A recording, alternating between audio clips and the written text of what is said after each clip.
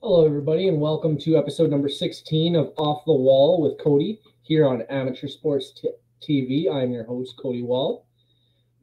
Last week, I had the opportunity to talk to a friend of mine, Taylor Audette, a multi-sport athlete who competes in softball, hockey, and softball and stock car racing all over Manitoba here. It was nice getting to catch up with her. In our interview, we talked about how her seasons in her respective sports had gone and kind of what she's planning to do post-graduation, as well as talked about how she's going to be going to try out for the Manitoba Junior Women's Hockey Leagues and how that kind of format there is almost like a tryout camp for the whole league. So that's an interesting concept there. And if you missed out on that episode, you can go back and watch on our YouTube page, on our Facebook page, and on our website, amateursports.tv, under the sports drop-down. And speaking of our website, since our last show on Tuesday, it's come out on our Amateur Sports TV Facebook page that we will be working on an ASTV prospects database. So that's interesting. It's going to be complete with stats, videos, game footage, highlights, scouting videos, bio, rankings, interviews, articles, endorsements, historical data, and more. And ASTV is doing that through the work with our partners, such as Stats Track, Clever, to bring you the best product for the player going forward. You can find a sample of those on our website under the player profiles dropdown. You'll see a team one template as well as a player template. Taking a look at one of our partnering teams, the Prince George Kodiaks, recently having a game this last week and managed to find their first victory of the season, and I believe first victory of their short existence in the Canadian Junior Football League when they won 28-20 over the visiting Valley Huskers. Looking forward, the Kodiaks are going to be going to face the Okanagan Sun before coming back home on September 10th to take on the Langley Rams. That game against the Rams is going to be brought to you by ASTV and can be watched pay-per-view on bcfctv.com. Taking a look at our show for today, we're going to have on one of those partners I did mention. Going to be coming on with me is one of the founders of Clever, a company we recently started dealing with here on ASTV, Kris Versteeg, former NHL player.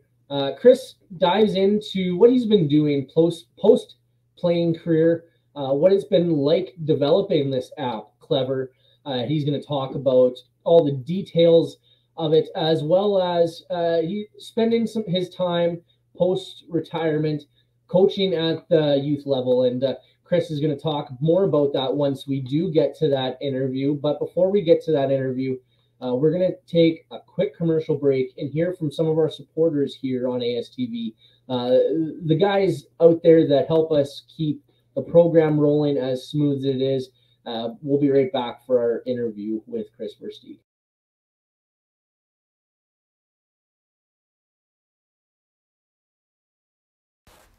Welcome to Pilot Mountain Hockey Academy, your world-class academic and hockey training facility created to maximize each student's athletic and academic potential. Blackjack Stewart Arena, home of the Buffalo, is inside the 46,000 square foot complex, as well as a curling rink and other facilities.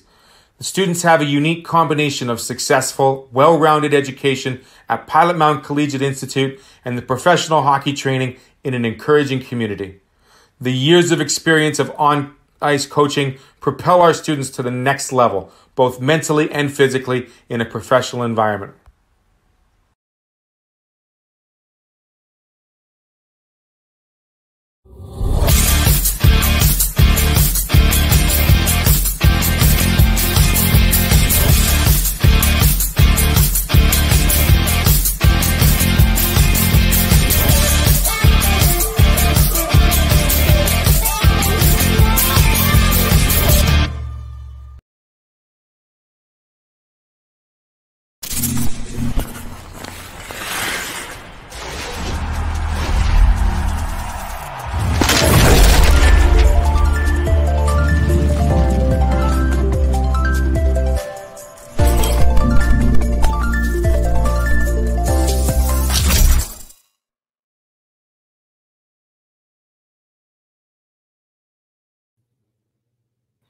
Coming on today, we have two-time Stanley Cup winner, NHL veteran of over 600 games, and sports entrepreneur Kris Versteeg. Kris, thanks for coming on Off the Wall today. How are you today? I'm good. I was good probably about an hour ago before my kid got sick, but all in all good and happy to be here. Yeah, we had to delay this a little bit. You had messaged me just a couple minutes before saying you had some difficulties with some puking kids. So good to see you got it under control there. Well, I don't know if it's under control, but he's in bed. So that's all that matters. Your hockey career kind of brought you all over the place over your 14-year career, from the west coast of LA to spending some time in Europe. You definitely got the opportunity to see different parts of the world and North America. After settling down after your playing career, where have you and your family kind of elected to call home? I know talking seems like you've kind of been all over the place, Alberta, Ontario lately, but where do you call home? Yeah, we are all over. Right now it's Brooklyn, Ontario. It's a suburb of Whitby, so about 35 minutes, 40 minutes with no traffic from downtown Toronto. So it's where I am now. I'm also actually back in Lethbridge about a month out of every year. I have my hockey schools that run in August, and I'm there seeing all my family, my grandparents, my Oma, my mom, her husband, and my dad and his wife are all out there. So I'm there I'm still out west about a month out of the year, but mainly now in Brooklyn, and it's where I have my new ventures, my hockey schools out here as well. So I'm mainly here now. Yeah, you mentioned, you kind of alluded to it already, your hockey ventures dating back to about a year ago. You had started, I believe, with your brother and a couple other partners in developing an app that now has, as of December 2021, launched, and that is Clever. You want to tell the people a little bit about that? Yeah, so back in December, or actually it was October of 2020, we started building the tech. In December of 2021, we ended up launching it officially into the market. And well, in October, when COVID hit, a lot of parents were actually trying to reach out to me to get clips, draw on them, voice them over, and send them back. And there just wasn't an efficient way for me to do that, to basically get that clip, draw on it, voice it over, tell the athlete what they need to do, and then send it back. Before, you were on other platforms like Coach's Eye and these really clunky, slow platforms. So what we wanted was a streamlined process of the coach-to-coach communication or the coach-to-athlete and parent communication. And that's what we've done. We've streamlined the process for getting a clip, taking a clip, teaching it, and sharing it. What used to take about an hour and using 2 to 3 different platforms to do, now I can do 36 kids clips in under an hour. So I have a bunch of kids that can send me their shot. I can teach them, within basically under 2 minutes and send it back. So now we've built the marketplace, which inside the app we've just launched. And now coaches, real good coaches, high quality coaches are in the marketplace, and they're able to monetize their knowledge very fast, very efficiently now. Before it just wasn't there. So that's what we've tried to do, is streamline that process and give coaches the tools that they never had possible before. And as I mentioned, launched December 21. How has the feedback been so far with the app? Yeah, it's been great. Sometimes there's negative things and you don't want to hear about it. When you have an app or you build anything like a product, generally you see it as your baby, so you think it's perfect. But it's far from that. And the biggest thing we want to do is listen to our customer feedback, what they don't like, what they do like, what they want to see, the features they want to see, and then possible things that'll make it obviously scale faster and let more people use it. So that's the biggest thing, is listen to our customer feedback. Where does this button need to be? What are they liking? And then obviously putting it into the app, building it, and then testing it again, whether it be with us, and then getting it back out in the field and letting our customers play with it and see if they like it. And that's why I think over the last 8 months, we've definitely evolved. We've brought more people into our team, whether it's been developers or C-level execs, and they're definitely trying to take the app to the next level. And that's where I think it's going to go. I think in the next, 6 to 8 months, you're going to see the app evolve even more. and you're going to see it go to another, I believe, stratosphere, especially if we start hitting the marketing. We've never done any marketing yet. It's more been about customer feedback and building the best product. And then when we feel it's at the right point, we'll turn the marketing on and go from there. But I think in the next 6 to 8 months, you're going to see it even evolve more and more and get better and better. And we have an incredible development team that's got it to the point thus far, and especially in a short amount of time. So I couldn't be more proud with all the work that everyone's put into it. But it is a new process for me, and I'm just happy to be guided by a lot of great people and great minds. Yeah, definitely the first time I heard about your endeavor here was an interesting idea. I kind of heard about it originally through an interview you had done with the Spit and Chicklets podcast, one that's kind of propelled me to get into this media game.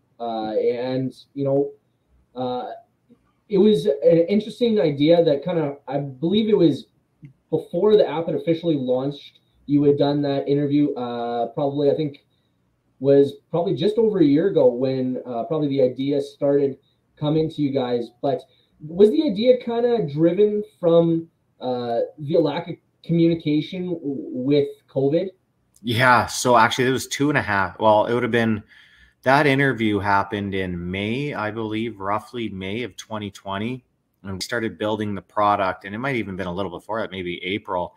And that's where, like you said, the lack of communication. So I had retired from hockey, and athletes, especially my agent, would send me athletes clips. And I'm like, all I want to be able to do is get the clip, pull it up on my phone, draw on it, and teach my agents athletes real efficiently. But what I had to do was either draw on a piece of paper, hey, which part of the clip you got to look at, or hop on a Zoom call. And it just was very inefficient. So right around that time, I did that Spitting Chicklets podcast. And that's where I was like, my goal is to build an app that gives really quick two-way communication between the coach and the athlete, besides having to go on 2 different platforms or just like clunky tech. I'm like, it should just be that simple. And that's what Clever it is. It is that simple. And it now gives the athlete and the coach or a parent that two-way communication with video teaching, or even a coach to coach. And it just gives that quick two-way communication that I was begging for basically in April, May of 2020, right before I went on that Spit and Chicklets podcast. And it's funny, I went on that podcast and a lot of people heard me say that. And I do know there's a couple other apps that were, I don't know where they are today, but they were started based off hearing that interview, knowing what athletes, parents, and coaches had been looking for in the market. I am very fortunate that we are here now, especially with the tech and how fast it's been built. But it was a piece that had been missing, and that's why it's nice to see Clever being used now. And when you hear people, when they finally get on it, coaches or parents or athletes, and you hear about how it's making athletes better because they can now see themselves and they can at least get feedback in real time. Like we have a coach in Vancouver. He's a rugby coach, Team Canada rugby coach, and he's teaching athletes in Scotland in real time. So basically an athlete in Scotland could show them throwing a ball on the sideline. He could teach it and send it back just like that. So when you hear those testimonials and that feedback, and it's what it was designed to do, it's one of the best feelings in the world. You're helping people, you're helping athletes, and that's what this started from. It's about getting athletes quick, instant feedback. I was an athlete before, and that's what we're all about. We're just trying to help athletes in the next generation and do it at cost too. There's tech out there. It's not even great tech, I don't think, a lot of it, some of it, and it's very slow, right? And it's very expensive. And we wanted quick, easy to use tech at low cost, and that's why ours is free, right? Our current tech's free. There will be some pieces at some point, obviously it'll be charged for. But I was like, how do you help the next generation where cost is already at extreme highs, right? To buy skates, to buy soccer cleats, to buy anything, it's getting out of control. So how do we get tech in there that can help athletes at a low cost? And I think that's what we've done as well. And this app, it isn't just for hockey per se. It's for, like you said, rugby, soccer, pretty much all sports, or is there some sort of limitation still? No, any sport, any activity. We have fitness instructors using it now. So basically you could send your fitness video to, if someone comes to the gym and they need a workout plan, that trainer can upload it and send it to their athletes or their clients. Not only that, They could also take a clip of themselves doing the exercise, send it back to the coach. Hey, look at you here on this squat. You're not doing this right, or you're not doing that exercise right. We have some physiotherapists trying it out. We have, I've seen rodeo on it. You know, I've seen some people in barrel racing using our app. So not only just hockey, soccer, baseball, basketball. I know at one point we had 8 sports. We're probably up near 10 plus people in fitness on it now. So now it's about, you know, hearing what they want, hearing what else can make the app better. And also, you know, what else is out there? What else can we do? So like this app, definitely a huge tool to help athletes. But do you think it really kind of takes the whole coaching, overall coaching for everybody out there to the next level with having access to just a higher level now with it just being a click away? 100%. Yeah. When we first give some coaches Clever, they're like, well, it might be too cumbersome or too slow, because that's what they're used to. Right. And they're not really used to using technology this efficiently. So when I give it to a coach and then I show them how easy it is to use, and then you show them using it with their athletes, say it is as simple as a hockey, you know, a slap shot.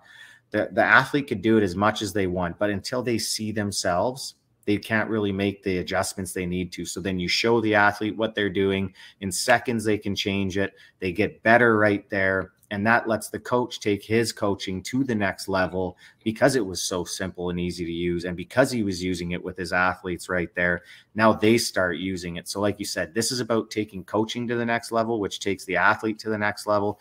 And not just the elite athlete. It could be A, B, C level athlete, right? The ones that are just trying to get better, the ones that are coming into sport that need to learn about sport. You also have that now. You can buy little shooting packs from me. So if you're a 4-year-old who's never shot a puck before, 5-year-old, you can come in and you can buy some stuff from me, or you can look at other coaches that are selling stuff or see what they're teaching for free on their profile that can help that athlete, right? Rather than having to go get shooting lessons or certain lessons at a high cost, or, you know, where you have to go on Zoom at time, right? This is just an efficient way that should allow coaches, first off, to monetize their knowledge, but also allow more people to see what they can do to get better, which again, like you said, would get coaching to the next level.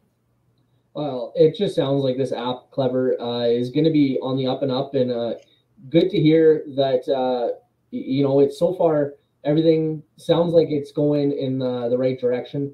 As I mentioned, heard about it on Spit and Chicklets, which is, you know, what part of the reason I found getting you on my show so interesting was because I love that podcast so much. Getting one of their alumni definitely was a cool little tip in my hat, as well as the fact that you played for one of my childhood teams growing up back before my local Winnipeg Jets were playing. You were winning the Stanley Cup with the 2010 and 15 Chicago Blackhawks. So a couple of cool things just having you on here, but turning our attention to another thing that you've been kind of working with. You said you've been doing a lot of camps. You also talked off air, when we were off air, about a tournament you're helping with in Florida called the Paradise Cup. That's going to be going into its second year after last year going in February. You want to tell people a little bit about that? Yeah, I can just start with what the Clever Young Kings are. So it's an academy program for athletes the age of, well, now 5. It was 6 to 9, and we actually have as early as 5-year-olds now. So Liam Reddix is actually heading that program. Ex-NHL athlete, played pro in Europe for a long time. And so we're taking athletes in the Durham region, really young, working with them 4 days a week, designing a program that will hopefully help get the best out of them and get them ready for the AAA level when they go back to the GTHL or their AAA teams at their centers when they turn 10 years old. So that's what we're doing out here right now. We're also going into some AAU tournaments. They're full ice tournaments in the States, and that's what the Paradise Cup is. Matt Miles from Exposure Hockey puts on these events, and they're great events. We're actually going to the first one in Chicago, September 2nd to the 4th, and then we're going to another one in Boston, October 28th to the 30th, and then finally, like you said, the Paradise Cup in Florida. I'll have 4 teams going to it, 2 2014 age, 1 2015, and another 2015-16 split. So 4 teams going to the Paradise Cup.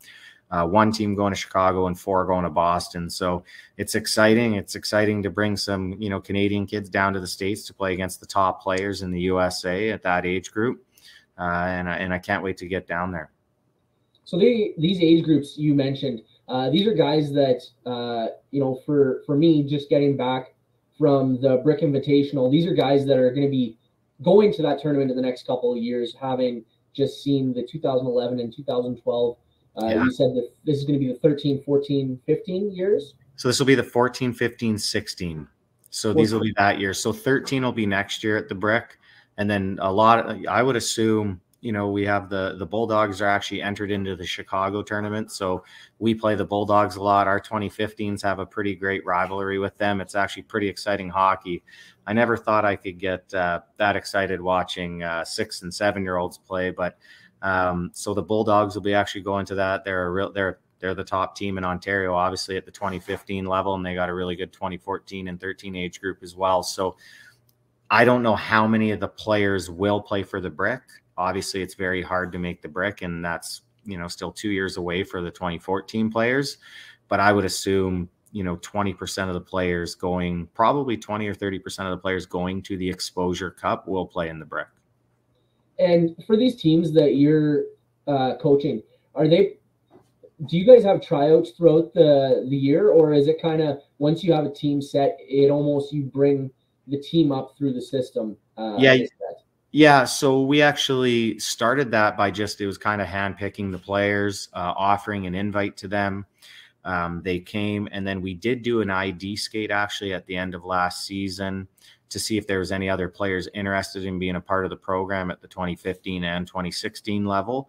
And that's where it did become a selection process, but going forward, it will be more of a selection process rather than a tryout. So players will be, you know, we'll see if players are interested. If there's other top players in and around the Durham area that are interested in the program, obviously we will reach out to them. Now that's for the winter program. The spring programming is going to be a tryout. So we will have players, our tryouts will be in December for the 2014, 15, and 16 age groups. And that's where it'll be more of an open tryout. But yeah, the winter programming will be more on invite and selection. And obviously last year being the inaugural season for the Paradise Cup, what have you and the tournament organizers kind of taken from last year's experience and brought into this year to kind of bring it to the next level? Well, so the Paradise Cup last year was actually for the age of 12 and 13-year-olds. And that was an incredible event. And I got to go to it and see how it was ran. So, and obviously talking with Matt wanted to do the event at the Paradise Cup now for the mites, for the, you know, the younger athletes. So again, this will be the first time it's actually done with athletes age 7 and 8.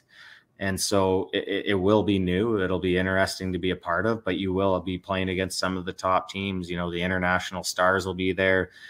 St. Louis Hockey Club, there will be, you know, and in Boston, you're going to see a lot of the top Boston teams. So, and they'll end up all probably becoming the Terriers or the top programs in Boston. So it'll be exciting to see a lot of these top clubs and top teams there. But it is the first year for this age group, but it is obviously, like you said, the second year of the Paradise Cup, just at a different age group. But I do believe Matt is running the same age group that he ran last year. I just won't be a part of that one. Okay, yeah. When doing some research for this interview, I kind of thought I had seen that the age group that was posted last year was one for that was like almost post Brick. Yeah, so that could be right. That could be right. It could be, it'll be a post Brick age group. Like you said, that's what it was last year as well. So the kids are probably 11 and 12-year-olds, and that's what the Exposure Cup was last year. So I hadn't looked into the scheduling if they are the same week as us, but if it is, man, those 11 and 12-year-olds, as you've seen at the Brick, you know, the 10-year-olds, it's wild what they can do. They're very special players. Not only just the Brick players, there's so many amazing players that, you know, some can't afford to go. Right? Some players can't afford it. It is expensive. Some players are just, you know, not ready at 10 years old. So when you see some of these players at 11 and 12, you know, it's amazing to see how good they are.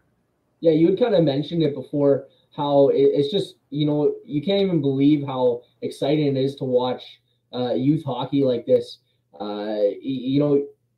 You can't even put it into words. I had such high expectations going to the brick tournament, but it just really was surpassed all I had kind of expected. You really got to be there to feel the environment and the excitement level around these young hockey players. Yeah, youth sports is amazing, right? As for me, I didn't really quite understand it when you're playing in the NHL and then you have children and you come back and, you get to watch your kids playing, enjoy the environment, and be around other kids that want to be good hockey players, right? Or other parents that want to see their kids do well, right? And that's what it is. It's about being in that community again, in that environment. And there's nothing better than hockey. And it's just so much fun. Like I was saying before, we have a pretty crazy rivalry with the Bulldogs, right? And to see the 6-year-olds kind of get revved up, 7-year-olds to get revved up to play in the game, it's pretty cool. It's hockey to me at its purest form, just kids playing hard, having fun. And after the game, they go have chicken nuggets together, and they all have popcorn and drink pop, and they're just kids. It's the best thing about sport. Sport teaches you everything. It taught me everything I know. It gave me all the friendships I have, and it's exciting to see the kids start it again. But yeah, when you see a true finals game, between us and the Bulldogs, or between a top club in these finals, and you just see the passion of the athletes and the electricity, it's really a lot of fun and amazing to be a part of. Last question before I let you go, Kris. Obviously, you've had a pretty eventful career from playing to now transitioning to an entrepreneur. What's next on the horizon for Kris Versteeg? Yeah, there's a couple things. We're actually starting the Clever Network. It is the network for Clever, where athletes can come in, teams can join. There will be a lot of drill sharing, connecting athletes across North America in the network. So if you are interested in checking that out, obviously go to Clever, KLEVR network.com. That'll be kind of what's next. But also getting Clever, the marketplace, off the ground. So I'm really busy with that. And so anyone being in a startup, it's not easy, it's hard. And obviously figuring out some partnerships that can help with that to get Clever to the next level and in many athletes' hands as possible to get their games to the next level. So that's really what I'm focused on. And then as a family, just being around my kids and enjoying the time and watching them grow and play. It's my favorite part of everything, hands down, more than anything I do in business or life. It's just being a part of their lives. So it's exciting to see them grow. Well, it sounds like you got the post-career life going quite well for you. You got it figured out, which is great to hear, Kris. I don't know if it's ever figured out, but you try. Yeah, you got it. All you got to do is try. But like you mentioned, partnerships with Clever, it's exciting to see. Hopefully, ASTV, and I know you've been in contact with our boss there, Glenn Munford, and that's kind of how we got this ball rolling. And it all kind of started from an Instagram message, and what a great Instagram message it was. Led us to having this great interview, and I want to thank you again for taking your time to talk with me today. Yeah, so ASTV, they do an incredible job, and I was watching the brick tournament, and there's just so many questions going through my head on, the ASTV and Clever and how we could help. And, I sent the text, and I'm glad I did. Glenn's been great to talk with, and you guys put on a heck of a broadcast, and it was a lot of fun to watch the bricks. So keep doing great work. Well, thanks, Kris. Hopefully things continue to materialize for both sides, and this won't be the last time that we're talking. For sure. Take care. Thanks, Kris. Have a great night. Yeah, thank you. You too. That was Kris Versteeg from Clever and ex-NHLer, veteran of over 600 games. We're going to send it to a quick commercial break and come back for more Off the Wall with Cody.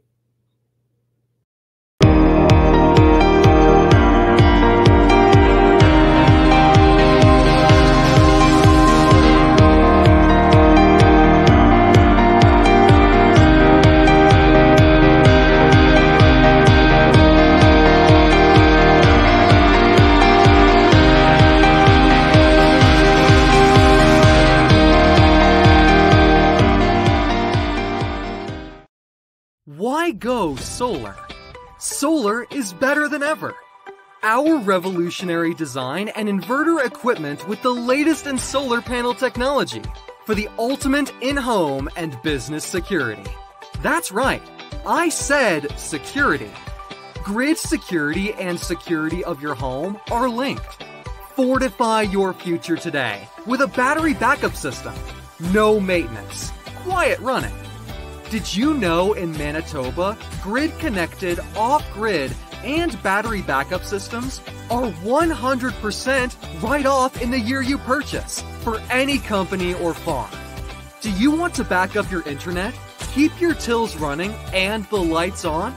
We can install a system that is right for you with battery backup fully capable of taking on all those essential loads and keeping you running. When you call our experts at Evolve Green, ask about getting your free energy audit today. Call or email today to find out what system works best for you. 1-866-5EVOLVE or support@evolvegreen.ca. Also, be sure to check out our website at www.evolvegreen.ca.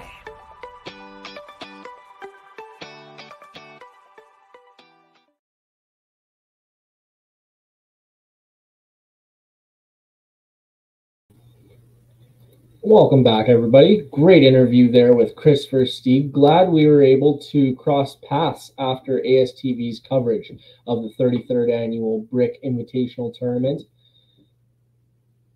Speaking of that Brick Invitational Tournament, go ahead and check out our ASTV Facebook page to see some of the highlights from the 2 weeks of action there in Edmonton earlier last month.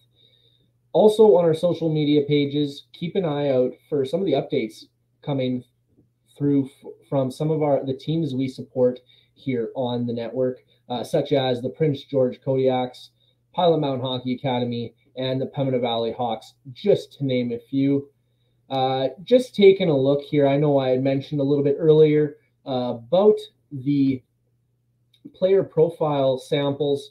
We're just going to take a quick look here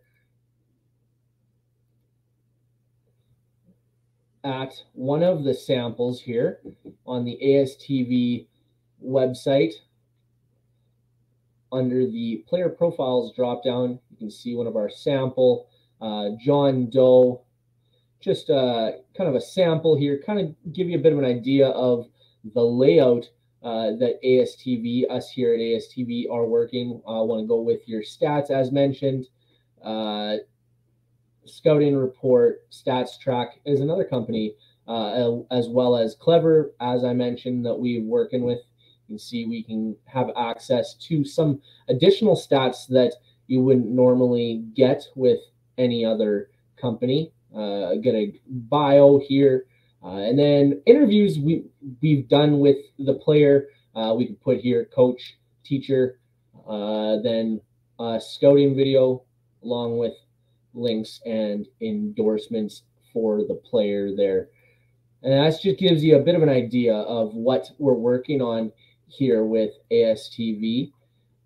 Taking a look at some of the other stuff that's happened on the network. Earlier today on the Ice show, Theo Tutaluk had Wayne Kozar on of Trailblazer Hockey Advisors to feature on his segment, Wayne's World.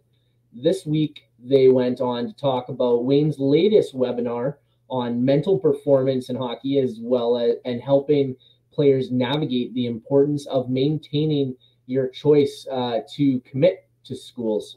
You can find those past episodes, as I mentioned, past editions of ASTV content on our YouTube page, our Facebook page, and on our website, amateursports.tv. Under the sports drop-down page, you can find shows like the On the Ice show, our up-and-coming shows such as the Indigenous Sports Show and AAA Hockey Show and Prospect Show. Before we end off for tonight, one more thing to kind of highlight, possibly coming to ASTV, is a show covering, covering leagues where, we can have multiple reporters from separate locations and having a general show just outlining what happens in the league. If you are interested in possibly participating in a show such as this, or some of the shows that we do have, we are always looking to expand our network and our viewership. So if you're a man or woman who's looking to possibly get into doing a sports show, doesn't have to be hockey, can be male sport, female sport. There's so many different opportunities out there for people who do want to become a part of sport and amateur sport and really, get their opinions out there and get their voice kind of heard in their thoughts about sports in general. But for our Tuesday's edition of Off the Wall with Cody, I'm your host, Cody Wall, saying thank you for tuning in and have a great rest of your evening.